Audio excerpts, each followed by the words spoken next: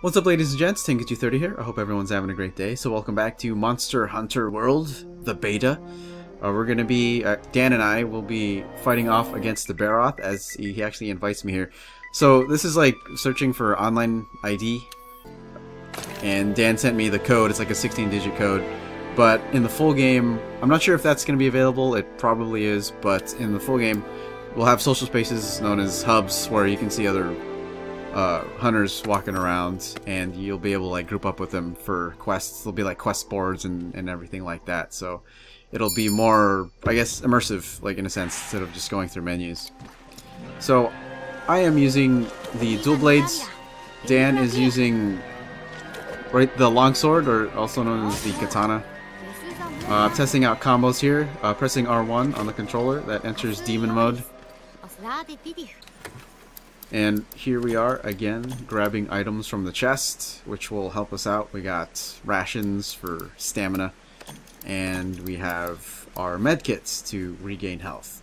But yeah, in terms of like demon mode, you actually build up the meter. It's, as you can see right there, it's underneath the weapon durability. So when you fill that up, you become like a more powerful like version of yourself, and you attack harder.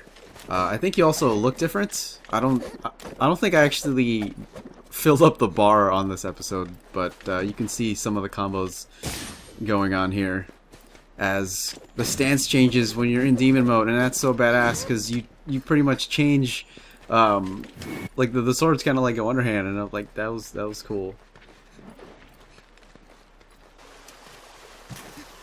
So this place is pretty cool. It's like a little marshland. You got some pink-ish, purpley like vegetation, and we have some platforms, or rock platforms, that we can hop on. So if a monster ever like shows up here, you know me, I'll try to mount it as best I can.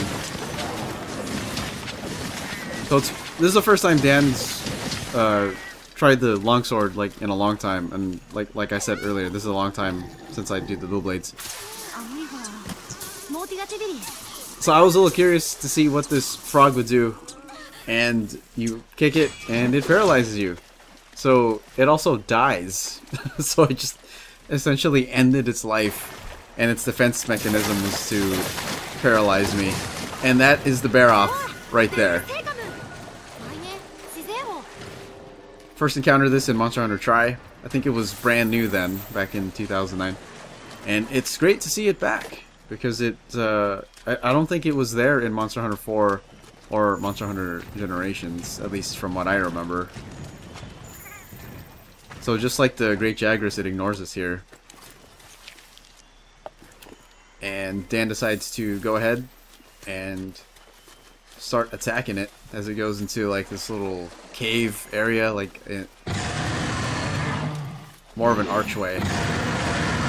So now it's pissed. I slung a rock at it. I was testing out the slinging mechanism, but I wasn't sure how it worked yet. And at this point, I'm not sure how it still works, but we'll test it out. So the Barroth has a charge attack. Kind of like digs his skull, kind of like a shovel, and just like goes in a straight line and tries to take you out that way. It also has a tail swipe, if I'm not mistaken. And I'm just trying to get a good opportunity to take it out here. At least get some attacks in.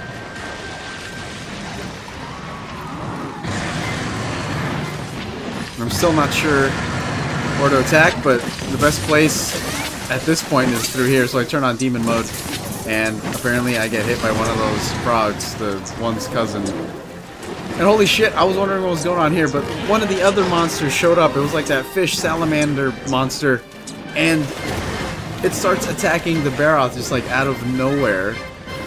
And that was so cool. I'm not sure if it did any damage, but it dazed it for some time. So we're just gonna keep attacking like its belly area. It's the only place I can really reach, along with its like hands and like inner thigh, I suppose.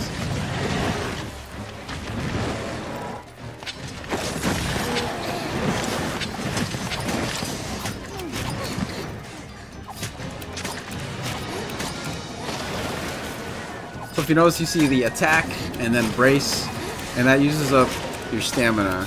So whenever you see brace, make sure you hold on. And once you get off enough hits, you can do like a flurry attack, and you'll see later it's like different kinds of attacks.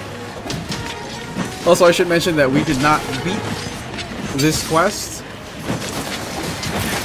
The beta quest times are 20 minutes long. Normally the game on a quest would give you 50 minutes.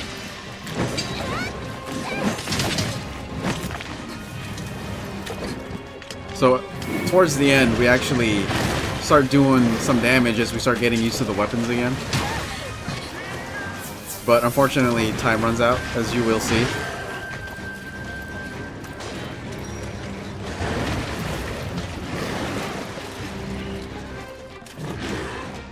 But man, it's so fun to fight the Barroth again. I just gotta say, it's so cool seeing it on... I mean, I'm not knocking Nintendo or anything, but it's really good seeing it on a more powerful platform. So you can really kind of like envision like the world of Monster Hunter now. I mean, you got your ecosystems, and you have like... We never really had environments that had like chest-high water for you to like wade in. Also, if you notice, like the palicos, when they're in the water, they're like on little rafts and paddles, and Dan mentioned that to me, and I just noticed that, and I was like, that's like a cool detail. At this point, Dan knocked him down, so I'm here to just attack the belly and trying to get some of the head to at least a piece of the chin of the Barroth.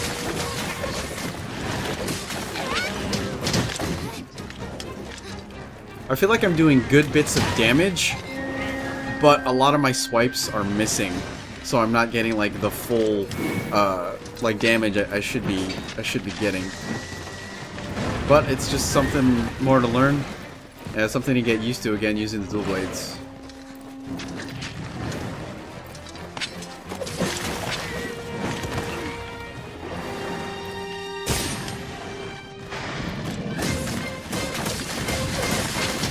We gotta make use of every opportunity, like the Barroth standing still, bam. Use demon mode, try to get as much damage as possible. We knocked it down, we broke some parts. Also, if you noticed the Barroth, like earlier, it had like kind of armor on itself, but it's kind of like rock hard mud, and because it likes to swim in like muddy waters, and it like rolls into it. And so when it comes out, it kind of hardens like armor. So as we fight, it chips away.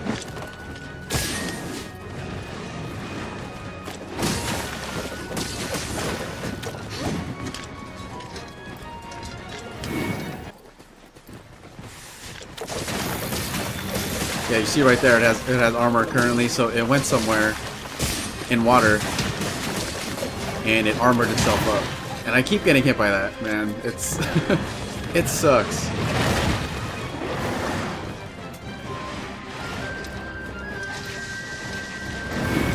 So it's creating, like mud puddles. And I think it only happens if it smashes its head on sand. Because it didn't do it for, like, the harder surfaces.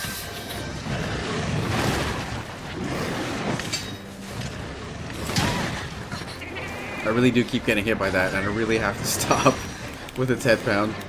I actually got dizzy there because I got hit too many times in a row.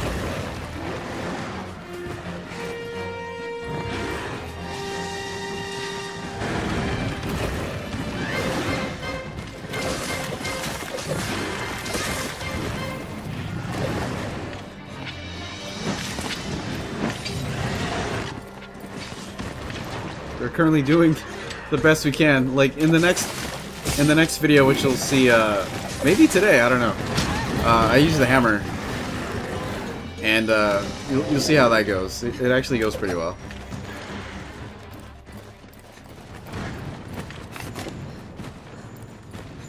So the music dies down, even though it's weird how it shows the footprints even though we know where the monster is exactly. we're getting in some damage here because the Barroth is eating from a mound. And that was a perfect opportunity to just, like, have a flurry of attacks. And this is where we actually start getting pretty good damage. But unfortunately it's like a little too late, and holy crap, I don't know how I flew off of that thing, but I kind of like helicoptered like over a mound and kind of like ramped off.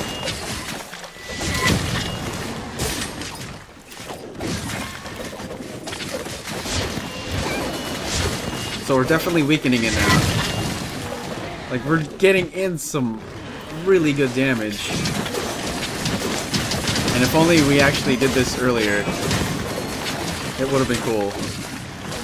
I believe in the beginning we wasted about like 5 minutes actually like searching for herbs. We also cut off its tail, if you notice. Yeah, we were like searching for herbs.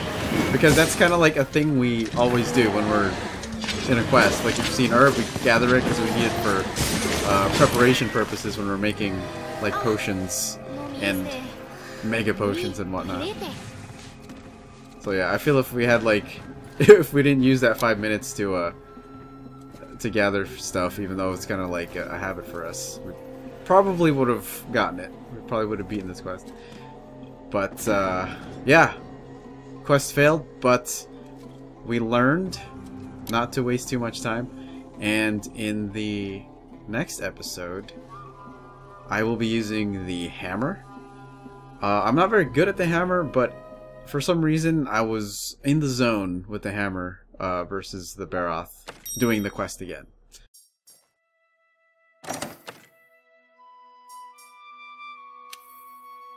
Dan was using, he's going to be using the insect glaive, which he's never really used, so we'll see how that goes. But yeah, anyway, that's going to be it for this episode of the Monster Hunter World Beta. So if y'all made it this far, thanks for watching, and as always, take care, and take it to 30 out. Alright, y'all, game on everybody, and keep smiling.